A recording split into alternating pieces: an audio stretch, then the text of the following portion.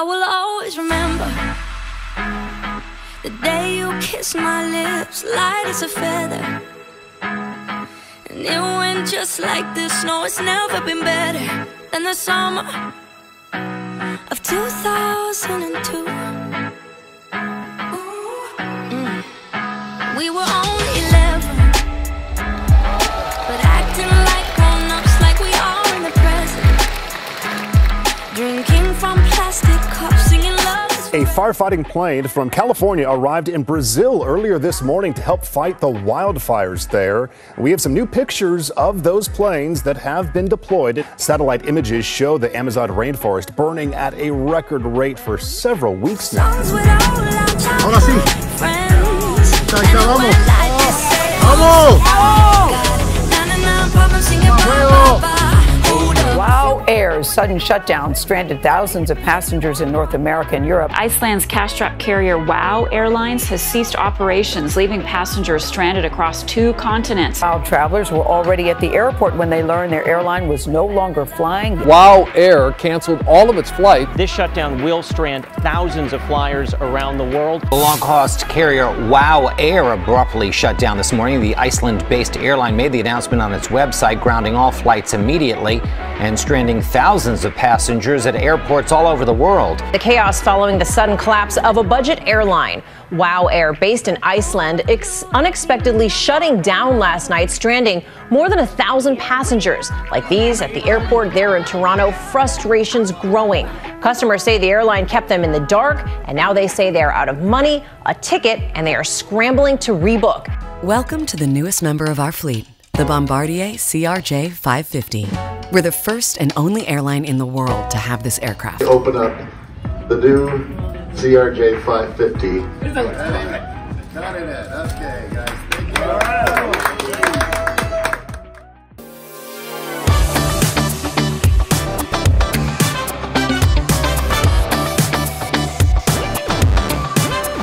가자 jump 날아볼까 Just get down Wanna go high We're gonna fly down superstars 내게를 펴고하게 없이 가는 거야 Because we live in lease I'll give it what you need Hide it with a rock You better believe Put your hands together Oh, ooh yeah Let the music take control 믿고 있는 날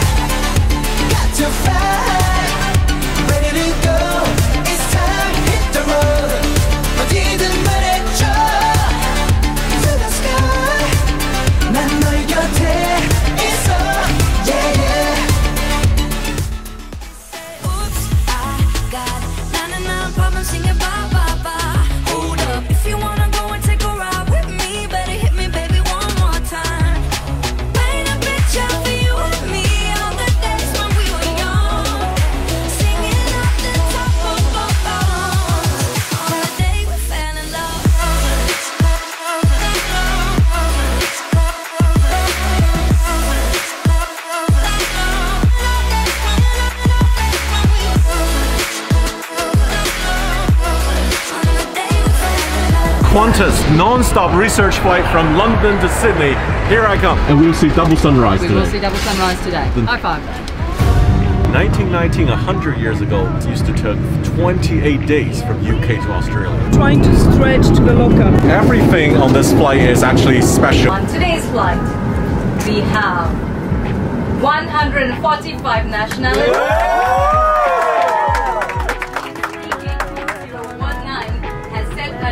Official Guinness World Records title.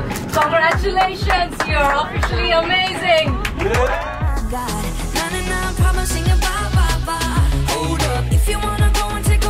Fired from his $30 million a year job, Boeing CEO Dennis Muilenburg, after Boeing's board of directors took action Sunday night. The head of Boeing, the company behind some of the world's most used and most recognizable airplanes, is out this morning.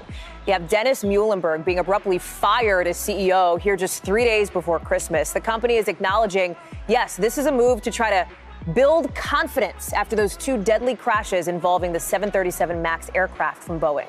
Boeing has fired its CEO, Dennis Muilenburg. Another big story we are following tonight. Boeing has fired its CEO, Dennis Muilenburg. Boeing says it will try to rebuild trust in its planes with a new chief executive. It has been a turbulent year for the U.S. aerospace giant Boeing. Its marquee plane, the 737 MAX, has been grounded for months after two fatal crashes. And today, the company's CEO, Dennis Muilenburg, was forced out of his job.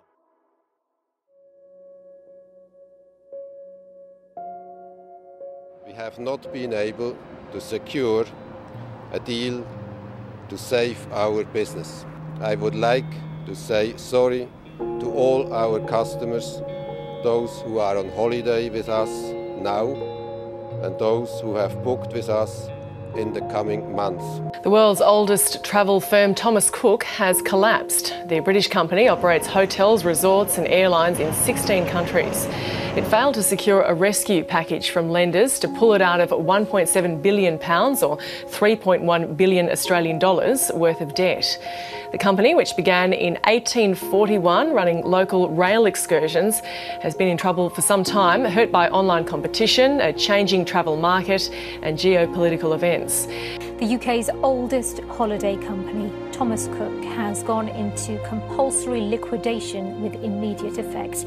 After 178 years of business, the company failed to secure a lifeline of £200 million in funding to keep the firm afloat. Thomas Cook Flight 2643, the overnight flight from Orlando, was also the company's last. From the moment it touched down in Manchester this morning, all activity ended. Thomas Cook's network of travel agents never opened, its airport check-in desks remained unstaffed. I checked in last night with Thomas Cook. Why the hell would they let people check in? The collapse of the company in the middle of the night had caught some passengers by surprise. I called 2 weeks ago and a week ago to say, OK, our flight's safe. What's going to say your flights are safe, don't worry about it. If you're flying out on the 23rd, your flight's safe, it will continue as normal. There's updates online still saying that it continues as normal. At Thomas Cook's headquarters in Peterborough, staff turned up for work this morning and in most cases were turned away again. Breaking news, an Ethiopian Airlines flight has crashed shortly after takeoff from Addis Ababa, killing all 157 passengers and crew thought to be on board. And we begin tonight with startling new developments in the doomed Ethiopian Airlines flight that killed 157 people and led to the grounding of Boeing 737 MAX planes all around the world. Preliminary data shows a, quote, clear similarity to the Lion Air MAX 8 crash off Indonesia in October. Data from both incidents right after takeoff showed the planes jolting up and down erratically. The captain of the doomed Ethiopia flight struggled immediately after takeoff. The New York Times reporting that within minutes, he called the tower in a panicky voice, "Break, break, request back to home." The jetliner crashed 3 minutes later.